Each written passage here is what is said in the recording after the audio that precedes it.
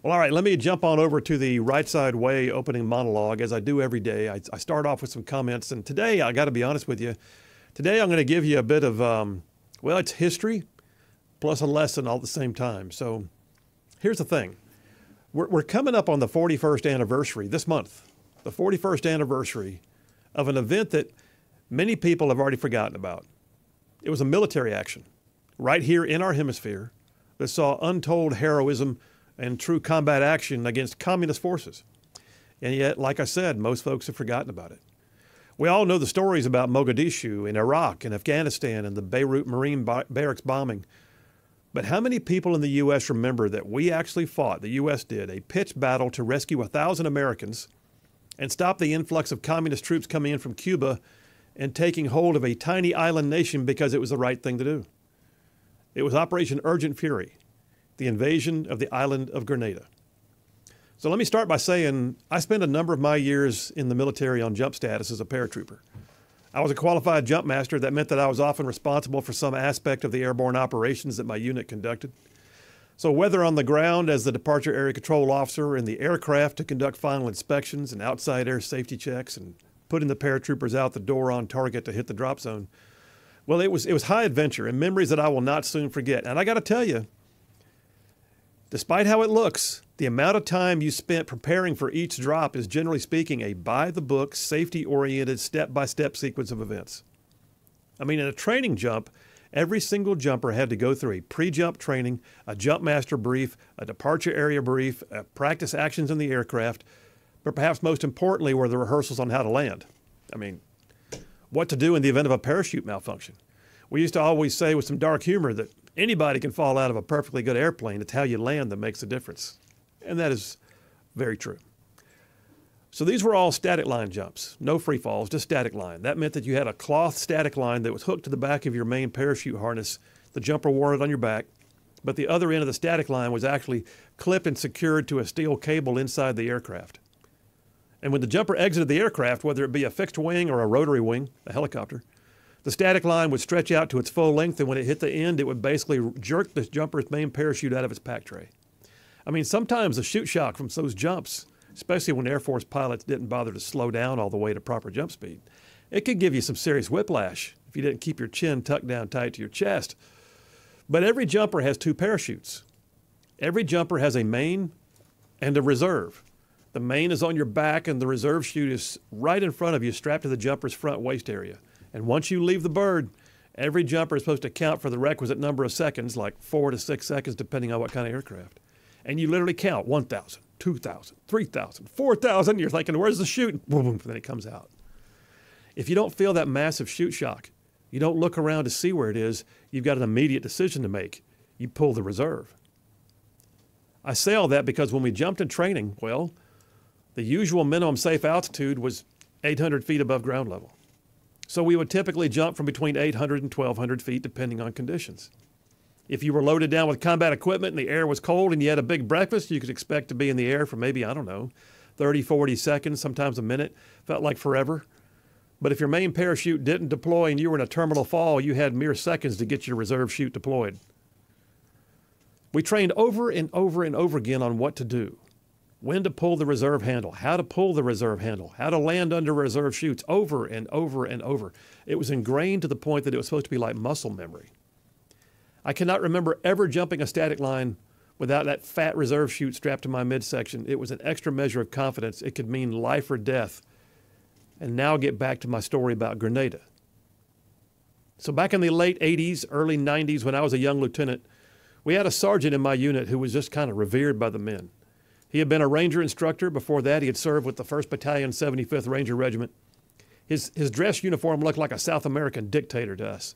I mean, at a time when most troops had never been to war, he had a Ranger tab, combat instruments badge, a Bronze Star for Valor, a Purple Heart, and very notably, he had a very rare set of combat jumpmaster wings.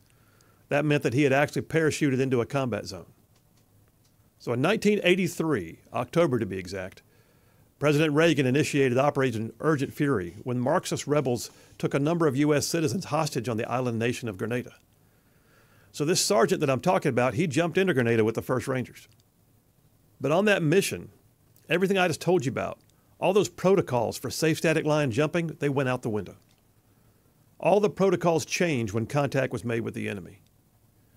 This was not only a fight that needed to happen, but it was a fight that was going to happen, and it was going to be men doing things that were extreme. And the Rangers were scheduled to conduct initially just an air-land seizure. They were going to land the planes, offload, and seize the airfield in order to prepare for the next wave of U.S. forces.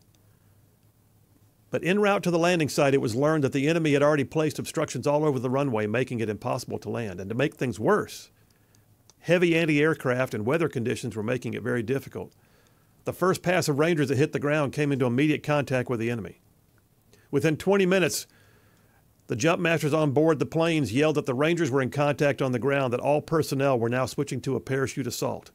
They immediately began an in-flight rig. That's where you load up with your parachutes while you're in the plane. No time for jump master inspections. And then came the announcement that in order to avoid enemy fire, they were going to exit the aircraft at top speed at only 500 feet above ground. 500 feet. With so little time under canopy, the decision was made at some point that in order to save time on rigging, the Rangers were going to jump without reserve chutes. I mean, y'all, this is everything that goes against the grain of what we had learned, right? They're jumping below the usual minimum safe altitude, under enemy fire, with no reserves. It was an all-in moment. Static line is hard, y'all. Static line in combat is harder. Static line in combat at 450 to 500 feet with no reserve is unheard of. I know Rangers who told me they broke every rule. One guy watched his buddy break a belt of M60 ammo out and load his machine gun in the plane and jump out the door with his M60 hanging around his neck. Why am I telling you all this? What is my point? Well, part of it's history. Operation Urgent Fury, the invasion of Grenada, is a mission that's almost lost to time now. We rescued 1,000 Americans. We went there because we had to, because we had Americans in harm's way. Think about what you see nowadays where we abandon Americans in Afghanistan. But the other part, though, is the level of commitment that these men exhibited. When they heard they had brothers in arms in contact on the ground in need of immediate relief, that changed the entire dynamic. It meant that they were suddenly willing and able to exit a perfectly good airplane with tracer rounds in the air at below a generally accepted safe jump altitude into a hot drop zone with no reserve. Having no reserve meant no extra personal safety. No reserve meant no way out. No reserve was a total commitment to whatever was going to come. And I'm going to tell you right now, we need more of that today. We need a mindset in this country that says all in, no reserve, whatever it takes. Because the progressive left right now will tell us over and over again that America is an imperialist nation, that we are systemically racist, that we need to consider climate equity and disaster relief equity and hiring equity, but never firing equity. Of course not. Look, I'm tired of the constant haranguing of the progressive left that celebrates, accentuates, and even mandates the decline of a no-reserve mentality. Make no mistake that foreign policy that focuses on appeasement and avoidance only invites bad actors to act badly. Whether it be on the world stage in the presence of a near-peer adversary or the local school board meeting or in a Walmart parking lot, we need more Americans to remember what it means to have a no-reserve mentality. I celebrate when I come across stories of men and women who are willing to go hard places and do hard things. I think that despite the overreaching attempts of the left to denigrate the American spirit and to water down standards, that the vast majority of Americans feel as I do, that what made us a great nation was the blessings of an almighty God and a controlled recklessness in the way we did our business.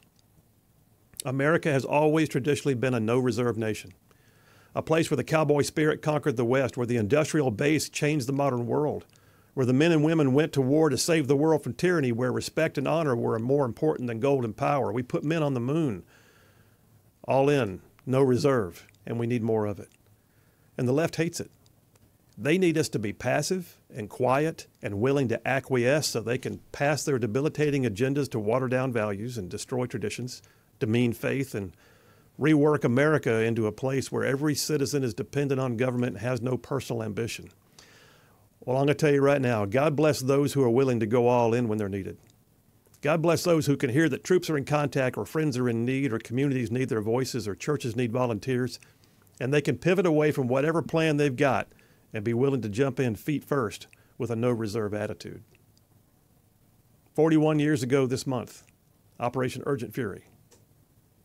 No reserve. And that's a wrap for the Rightside Way.